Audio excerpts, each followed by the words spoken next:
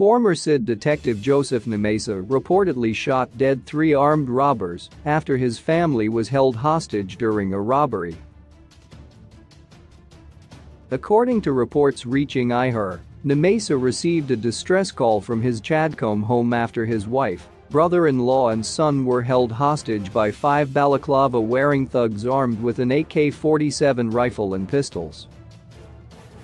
The Zimbabwe Republic Police confirmed the development on their Twitter handle, saying,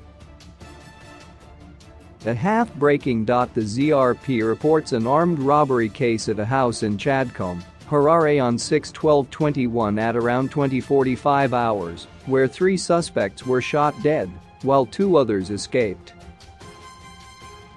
The robbers attacked a family, took away US $850, Samsung cell phone and a shotgun." The police report that after receiving a distress call, Nemesa raced home and engaged in a shootout with the suspects.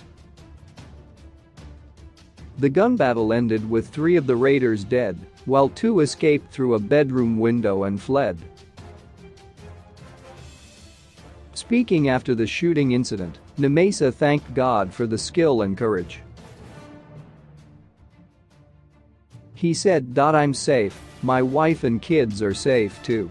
My house is all blood. I thank the Almighty for the skill and courage." He reportedly left law enforcement for a career as a lawyer. Tweeps are stunned by Nemesa's courage and bravery. They took to Twitter to applaud him for a job well done.